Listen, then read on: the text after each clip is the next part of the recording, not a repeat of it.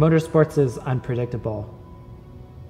We have 3 cars that we've never raced in a professional series. We have a whole team that is going to be competing together for the first time.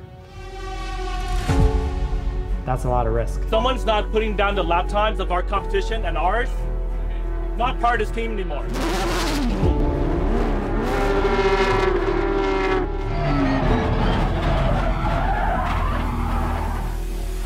Do you have what it takes to compete in the Porsche Sprint Challenge? Absolutely not. Hi folks, I'm Sean Cerveny, and this is Porsche Sprint Challenge USA West. Get it!